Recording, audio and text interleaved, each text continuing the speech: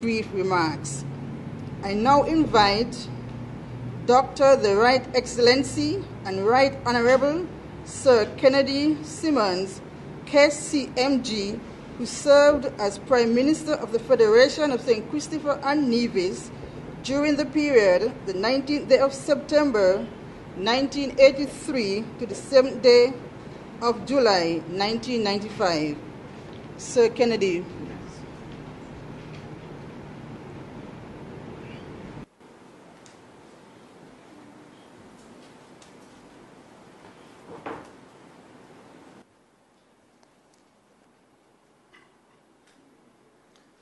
Good morning, everyone. Mr. President, I crave your indulgence to adopt the protocol which you have established, save only to recognize, in addition to you, sir, the Prime Minister, Dr. the Honorable Timothy Harris, the Deputy Governor General for Nevis, Her Honor, Mrs. Ailita Liburd and Mr. Liburd, the Premier of Nevis, the Honorable Mark Brantley, and Mrs. Brantley, members of Cabinet, of the Federal Cabinet, of the Nevis Cabinet,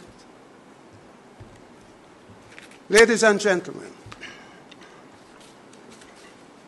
I wish to thank you, Mr. President, for your gracious invitation to be a part of this historic occasion. I was immediately struck by the raison d'etre for this occasion, as expressed in your letter of invitation, and I quote, "This disaster has great historical value, as it significantly impacted the economic, social, and psychological stability of St. Christopher and Nevis." End of quote. In making my brief contribution towards the history of this event, 50 years removed, I am conscious that even in this chamber today, we may have persons who were not even born when the disaster occurred. In my autobiography titled The Making of a National Hero, I devoted a chapter to the Christena disaster, mainly in relation to my own involvement. On that fateful Saturday, it transpired that I was the only doctor on Nevis. For some considerable time prior to the day of the disaster, there was only one doctor on Nevis, in the person of Dr. Barbara Lyle, one of my classmates from UCWI. She was also known as Mrs. Cedric Harper. She was a surgeon and medical superintendent at the Alexandria Hospital and district doctor for Charleston. Even though I was at the time persona non grata with the government of the day, perhaps it was only the minister, I was asked by the Permanent Secretary of Health, Mr. Anthony Ribeiro, if I would be willing to help by doing a weekly clinic at Gingerland. I agreed, not only because Gingerland is my ancestral home, as many of you in Nevis would know. And so usually I would fly over in the morning and fly back to St. Kitts in the afternoon. On that Saturday of the August weekend, I was required to go to Gingerland as usual. And when I arrived at the airport, I met Dr. Lyle. We spoke, and she told me that her contract was ended and she was returning to Jamaica. I inquired about her successor, to be told that she had not been told whether a successor had been appointed. I was, therefore, for that day at least, the only doctor on Nevis. Coincidentally, it being the holiday weekend, I had decided to remain in Nevis to participate in whatever action was available. I had a reservation at the Montpellier Hotel, but I was in no hurry to check in. When I did decide to go to the hotel to check in and have lunch, as I drove into the yard, the manager ran out into the yard shouting, "Don't get out! Don't get out!" They just called to say that you must come to Charlestown quick because the Christena gone down and they're bringing in survivors. So I just turned around and headed for Charlestown. I eventually set up a base of operations at the hospital and requested, in fact, the police to send word around on the western, particularly on the western side of the island, at all possibly points of entry, to advise persons who were bringing in survivors to bring everybody to the hospital, because some people were going down to the pier at Charlestown. I set up a triad system, though that name was not used in those days. 65 survivors were brought to the hospital that day. I examined, documented, and treated 63 of them. When the government team of Dr. Sebastian and Dr. Kelsick arrived that night, they treated the other 2 survivors. It has to be noted that there were no lights on Newcastle Airport at that time. So a call was sent out for persons with vehicles to go to the airport onto the runway and turn on the headlamps on their cars so that the government medical team could land. Life sometimes presents us with unimaginable ironies. 10 years later, on Christmas Eve 1980, the Premier, the Honorable Simeon Daniel, now national hero, invited me to turn on the permanent runway lights on the Newcastle Airport. Now the Vance Amory International Airport. After the disaster of Christena, the tensions and the distrust between St. Kitts and Nevis was further aggravated during the tenure of its successor ferry, the Lyamiga, with its intimidating presence of armed soldiers. But eventually, that too was changed.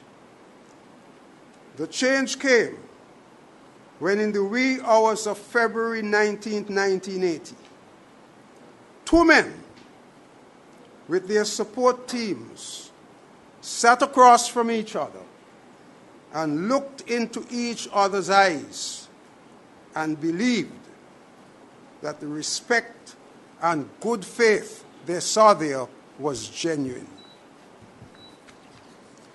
Together, they moved St. Kitts and Nevis away from the brink of another disaster and laid the foundation for the unity, trust, and confidence that is manifest in our people today.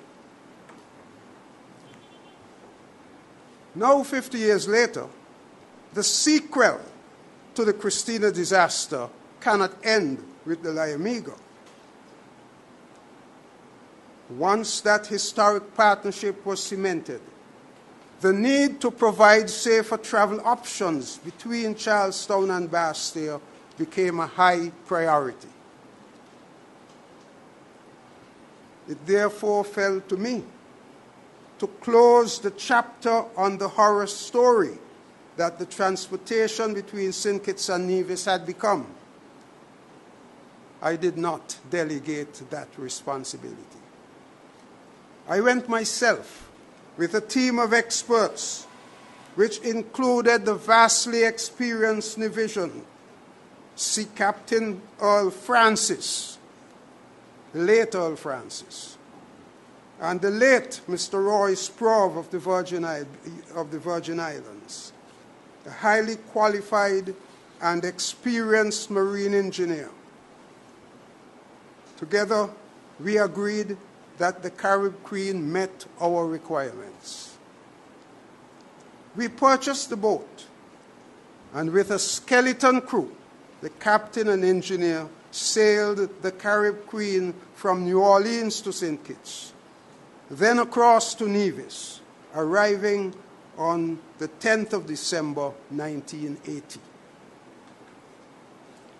That vessel served the people of our federation safely and efficiently for nigh on 40 years and made a significant contribution to the economic and social stability of St. Kitts and Nevis. However, the progress we have made 50 years after the Christena disaster should not be taken for granted, nor viewed in isolation from the historic partnership of 40 years ago. Today, the continuing evolution in the economic and social stability of St. Kitts and Nevis is being facilitated and fueled by a revolution in small business enterprise. Today, the vital lifeline of transportation of people, goods, and services across the channel is more efficient, convenient, and timely than it has ever been. Our people, our entrepreneurs, have seized the initiative and have shouldered the responsibility for this significant area of our economy and lifestyle. 5 decades after, St. Kitts and Nevis is more prosperous and progressive. Our achievements in education, health, tourism, sports, technology, and our protection and support for vulnerable groups are admirable, even in the eyes of more developed nations. More importantly, however, we have not experienced another major boating accident since 1970. To those of you who mourn loved ones lost, we stand with you. We honor their memory with prayer and reverence. We assure you in words and deeds that lessons have been learned and applied for the benefit of future generations, including your own offspring. All thanks and praise we give to God, who has strengthened us, sustained us, and brought us safely to this day. May it please you, Mr. President.